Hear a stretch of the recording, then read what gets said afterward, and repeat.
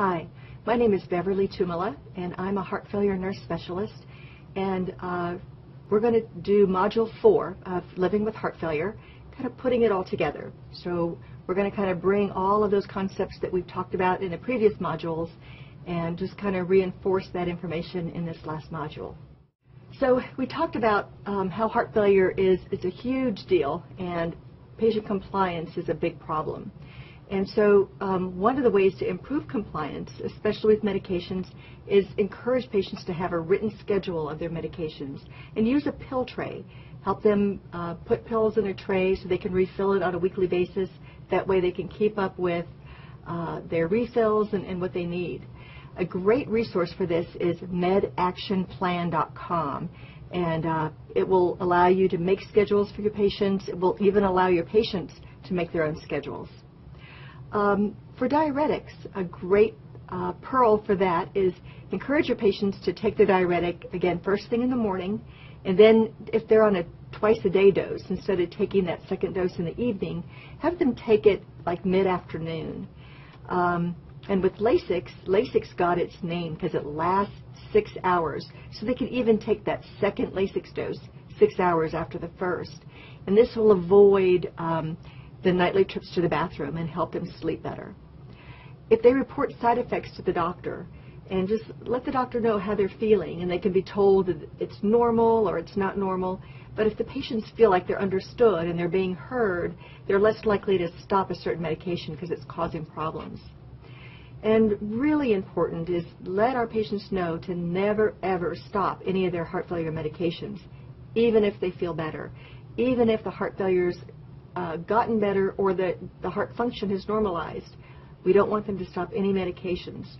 We all have stories of our patients who, after being on their heart failure medicines, their ejection fraction improved, they went to their primary doctor, or just really didn't do any follow-up and decided to stop their medicines, and then the heart failure came back. So it's really important that we teach them to never stop any of their medications.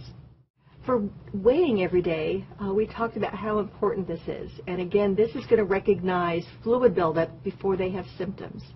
And to do that, they need to use the same scale every day. They need to weigh every morning after they urinate, before they eat anything or get dressed. And record their weights in a log or on a calendar so they can see the fluctuations and the changes that they're having. They're to report any rapid weight gain. That's 2 to 3 pounds in 1 or 2 days, or 5 pounds in 1 week. And if they're starting to accumulate fluid, we need to adjust the diuretic to get rid of that extra fluid. Also, about scales. Patients will have stories where they'll tell you, well, at the doctor's office I weigh this much, but at home I weigh this much. The home weight is the important weight because that's the consistent weight. We will weigh them in the office just to kind of get an idea of how they're doing from one visit to the next. But that daily home weight is the important weight. So encourage them to weigh themselves at home every day and write it down. We talked about eating less salt and limiting fluid intake. And remember, their sodium limit is 2,000 milligrams per day or less. We want them to be able to identify high sodium foods, foods that are in their diet that have a lot of salt, or foods that they should avoid when they're at the grocery store. Learn to read food labels and have them avoid foods with more than 350 milligrams per day, per serving. So read those food labels, and if the sodium content is 350 milligrams or higher, they should either not eat it or just cut the serving size in half, and then they can still enjoy something they like. Some patients will require a fluid restriction. Again, not all, but most patients who are on high-dose diuretic or those who are early out of the hospital after an exacerbation, it's real important that they follow a fluid restriction. The balance of exercise and rest is something that I don't think we teach a lot of. We used to tell our heart failure patients to take it easy, get a nice magazine subscription and sit on the porch and kind of watch life go by. But the pendulum has swung the other way. And we want our patients to be active. We want them to keep moving. And there was a trial done about 5 years ago called Action HF, and it really emphasized the need for our patients to move. So we want them to be active and do a lot during the day. But with that said, we also want them to take periods of rest. So break up activity, like if they go to the doctor in the morning or go have breakfast or errands in the morning, come home and just have a period of where they can rest and put their feet up.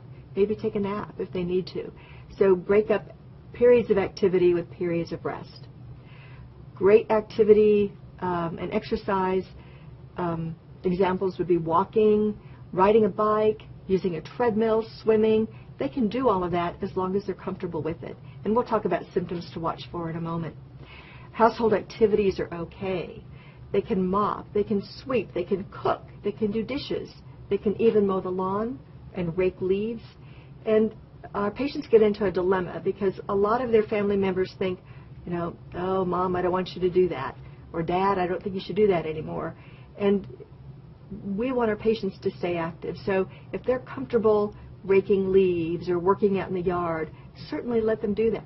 We don't want to turn them into cardiac cripples because, again, we hope that their heart function normalizes and gets better and that they continue to have a fulfilled life. So the kind of activity limitations we ask them to watch for is that they should be able to walk and talk while doing activity. So if they're walking, they should be able to talk. If they're raking, they should be able to talk. If they can't talk and do what they're doing too much. They need to avoid heavy lifting. So typically that would be anything over 20 pounds. But again, that varies with individuals because some of my young men were construction workers or worked landscaping, and 20 pounds to them is nothing. But 50 pounds might be a lot. So basically the rule would be if they have to strain to pick something up, we don't want them to do that. Heavy lifting is not good for the heart. They need to stop activity if they become short of breath, overly fatigued, develop chest pain or dizziness. Those are warning signs that they're doing too much. So, you know, pretty much we want them to stay active and avoid symptoms if they can. We'd also advise them to reduce demands on the heart. Demands on the heart would be high blood pressure. So they need to make sure that their blood pressure is controlled, have frequent follow-up, and keep the blood pressure monitored. Get rid of excess body fat. You know, obesity is a big strain on the heart. The heart has to work harder to circulate blood.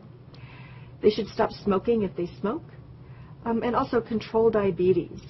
They need to keep their blood sugar in the desired range. When diabetics' blood sugars aren't within range, and if it gets too high, they'll pee a lot more and can get dehydrated. And so it's really hard for us heart failure caregivers to adjust diuretics if their blood sugar is not well controlled. They need to notify their doctor if they feel sleepy or sleep a lot during the day. They may be suffering from what we call sleep apnea, and it's very common in heart failure patients. I would say probably roughly 40% of patients will be afflicted with sleep apnea and may need to have a sleep study to verify diagnosis. Patients need to stop or limit alcohol. As we talked about in our first module, that alcohol can cause heart failure. So if they were a heavy drinker, we ask them to abstain from alcohol. But that said, a lot of my patients will say, well, can I have a glass of wine or a margarita? And an occasional drink won't hurt them. But we just wanted to have them keep it at a minimum. Emotional stress. This can't be stressed enough because patients with heart failure, and especially the younger ones, are afflicted at a time of their life where they're working and they're probably the breadwinner for their family. So this causes a lot of emotional distress. They're worried about their future. Am I going to live long enough? And we can see this in signs of depression, anger, anxiety. Those are very common. And so we encourage them to discuss these feelings with their doctor. And some may even benefit from short-term antidepressants, just to get over the tide and as they begin to feel better and get accustomed to taking medicines and how they're going to feel. The antidepressant could be a benefit. Avoid temperature extremes. You know, these patients should avoid being out in a very hot day or a very cold day because the heart's got to work harder to maintain the proper temperature. So they need to dress for the weather, and they also just need to avoid activities, you know, when it's really hot outside, or exercise in a mall, or go out later in the day when it's not as hot, because then the heart won't have to work so hard. We monitor cholesterol levels. Again, we don't want any more blockages that can cause another heart attack and also put more muscle at risk. So we monitor cholesterol levels, and many will be on a cholesterol-reducing drug. And also stay away from people who are sick with a cold or the flu. Heart failure patients tend to get a cold or the flu and keep it. And so they tend to get sicker with it, keep it longer, and it may even develop into pneumonia and they end up in the hospital. It's not uncommon for us to have 1 or 2 patients a year hospitalized during the flu season. So flu shots and pneumonia shots are a must, and they need to get a flu shot every year. A pneumonia shot is typically every 5 years. They should avoid blood clots. So most of your patients will be on an aspirin or some sort of a blood thinning agent. We used to give heart failure patients, especially those who had a very weak heart, let's say an ejection fraction less than 20%, we would put them on like warfarin or Coumadin to prevent blood clots from forming. And studies have shown that was not the proper thing to do, so we'd kind of gotten out of that habit. But most of our patients will be on an aspirin. If they develop a blood clot or have atrial fibrillation, we'll put them on a potent blood thinner like Coumadin to just prevent them from developing blood clots or to dissolve the blood clots that are already present. You'll also see other types of blood thinners used.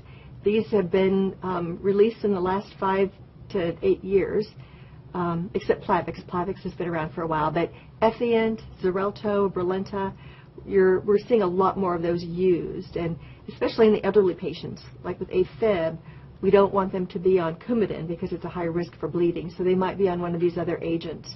Or post-stent patients will have to be on some sort of a blood thinner, which might be one of these listed here. So living with heart failure, which we've learned in the last few modules, is a very costly disease. It costs our healthcare system billions of dollars every year. Our hospitals are paying a penalty for these frequent readmissions and the cost of these patients. We expect the number of patients to double in the next 15 years as our baby boomers age, so heart failure numbers will rise. It's a very complex disease process. It's not easy to treat, and it requires a healthcare team. As you see, it requires a lot of medication. We talked about 4 typical ones, but we can add to that a blood thinner, a cholesterol medicine. If they have diabetes, they'll be on those medicines. So it requires a lot of medication and a lot of cost to maintain. Dietary restrictions, the sodium fluid restrictions are a must, and they're very hard to follow. So they need a lot of encouragement and just someone to emphasize the importance of staying on a sodium restriction and a fluid restriction if that's what we have them on. Therapy is lifelong.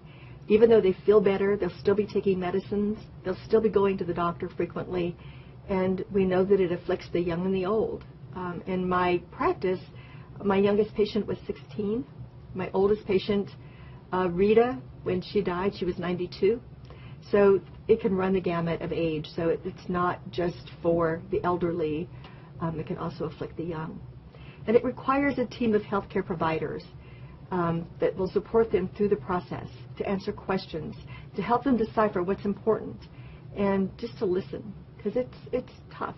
And also their provider at home, who's ever helping them, can get fatigued because they're the ones helping with cooking, and this patient is not feeling well and can't, sometimes can be a little cranky.